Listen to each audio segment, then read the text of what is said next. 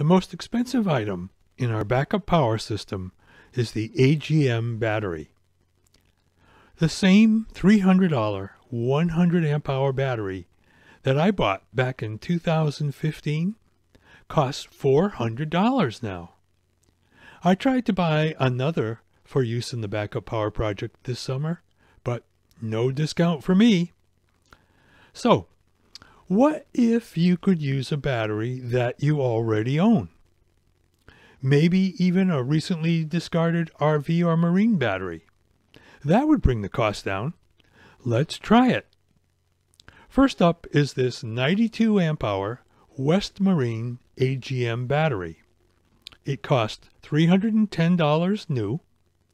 This one is 4 years old, and when I got it in the spring of 2022, it was filthy, and it only measured 2 volts. So I put it on my $21 NZEX pulse repair charger that I bought from AliExpress, and 36 hours later, it measured 13.8 volts, just like it shows here. Now, I've been using this battery to test equipment all summer, and if you've been watching the Backup Power Project, you'll recognize it from previous episodes. What you're about to see was shot immediately after these 2 spectacular fails.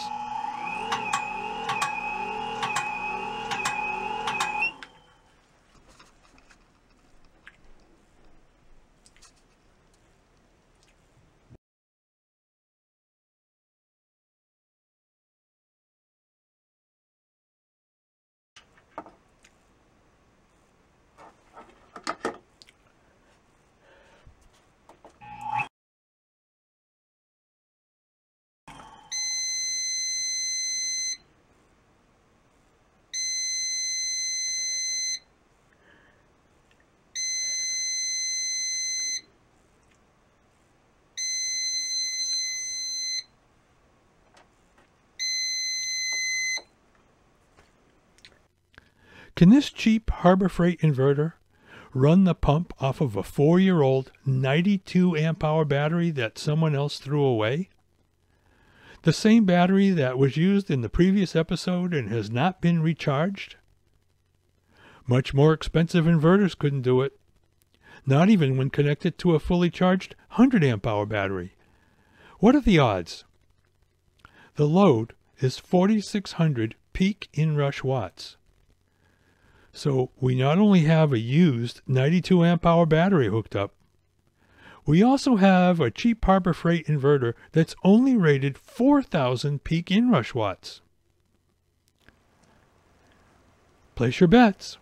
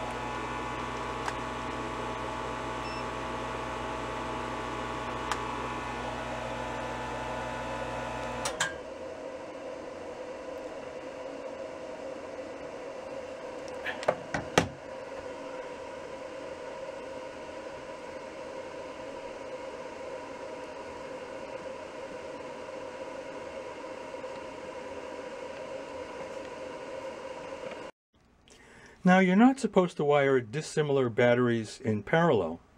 The theory being that the stronger battery will always be trying to charge the weaker battery, and the life of the stronger battery will quickly be shortened. But these two batteries are so similar. They're both AGM. This is a group 34, 100 amp hour. This is a group 27, 92 amp hour.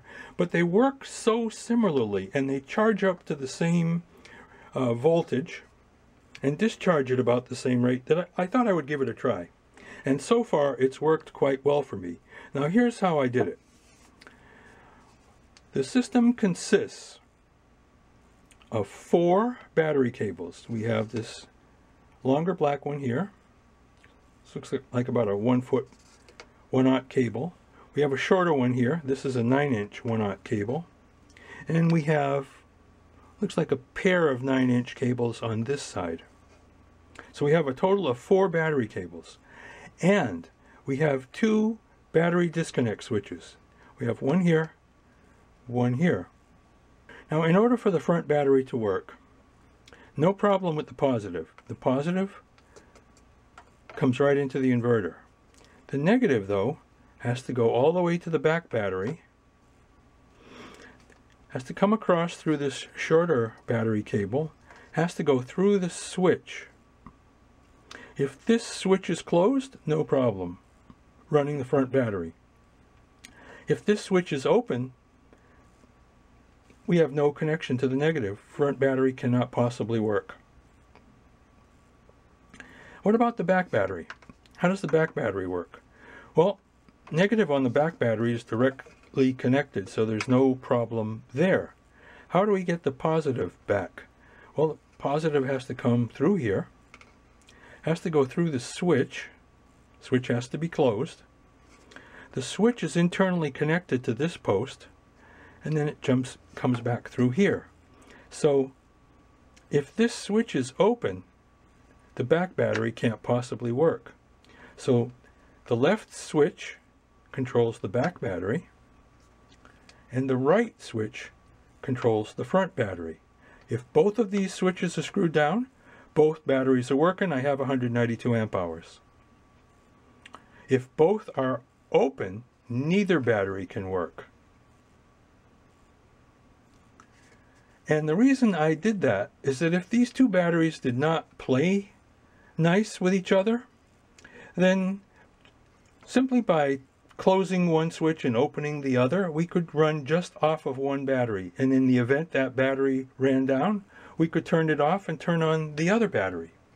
But at the same time, I've got the solar charger going across both, so under normal circumstances, both of these batteries are being charged as if it was one big battery. Now, how's that working out? Well, let's take a look at the charge controller.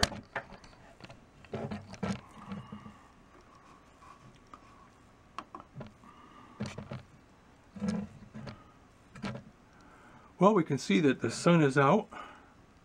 That's what this indicates right here. That's the solar panel. It's charging the battery bank.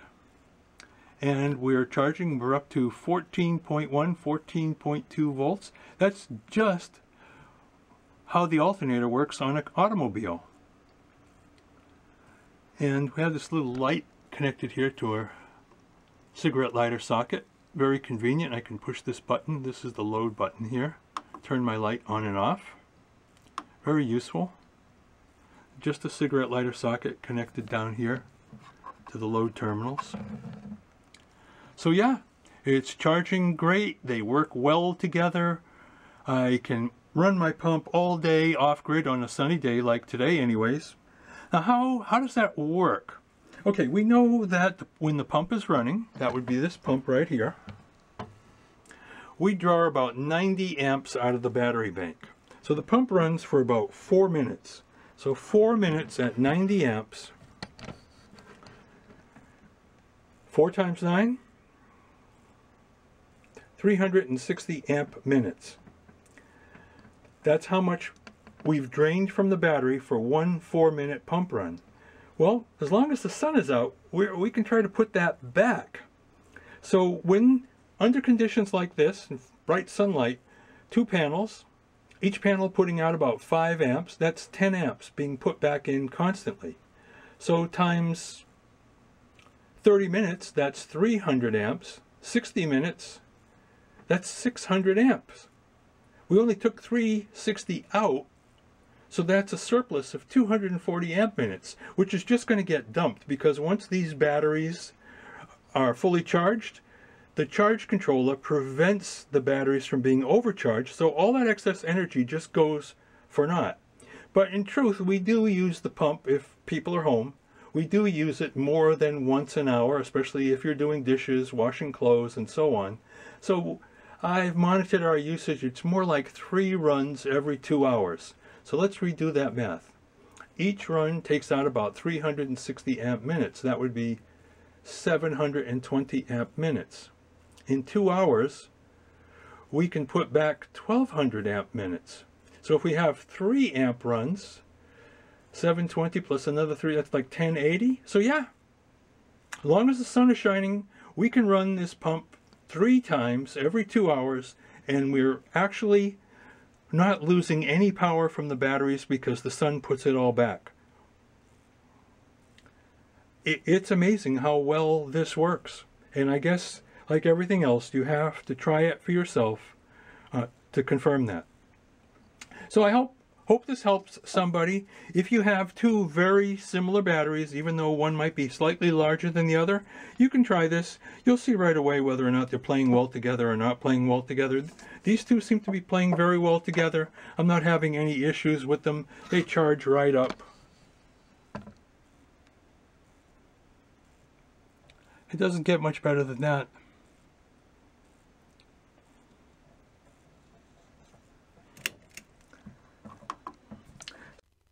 Want to try it? Here's a list of the parts I used. Due to closet space limitations, I have both batteries, over 120 pounds, on an 18 by 12 hardwood dolly. You can't see it, but it is there right under those batteries. After attaching the cables at the front of the closet, I rolled them to the back of the closet, where you see them now, under the well pipes. In the event that you could also use a dolly, know that this $14 Harbor Freight model holds the weight and rolls over a cement floor perfectly. Just what I needed. Here are the battery disconnect switches I used. These also came from Harbor Freight. You'll need 2 of them. And here's where the extra pair of 9-inch 1-aught battery cables came from. $10 each is a very good price.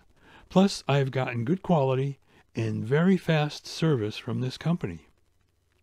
Now, if you don't already have one, you're also going to need an ANZEX. I really don't know how to pronounce that name, so forgive me if I've butchered it. But you're also going to need an ANZEX pulse repair charger. This model can also be used as a battery maintainer until you get solar panels. You'll be amazed at the number of AGM batteries you can recover with this charger. Think that West Marine 92 amp hour battery was a fluke? Next up is a pair of 75 amp hour Lifeline AGM batteries. These cost about $350 each when new, so we're looking at about $700 in discarded batteries here.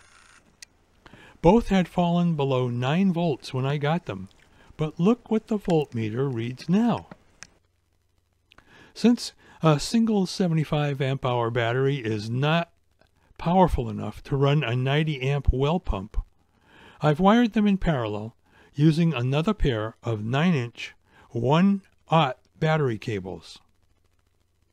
In parallel, amps double, voltage stays the same. So what we're looking at is a 12 volt, 150 amp hour battery bank. Think these 2 batteries will run the well pump? We know this Jupiter inverter can do it. We know the 1-aught cables are good. What are the chances? Another pair of AGM batteries brought back from the dead by the ANZEX charger? Place your bets.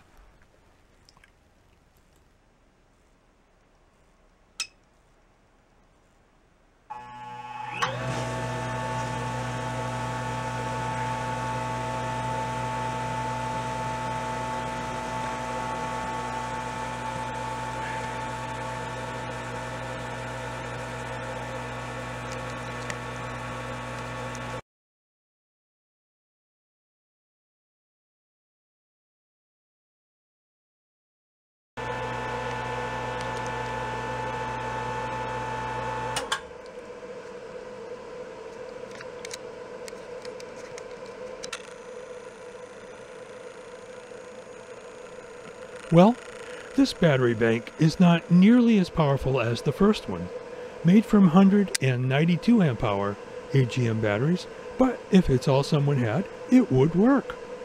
So, it is possible to back up your well pump using a discarded marine or RV battery without spending a fortune.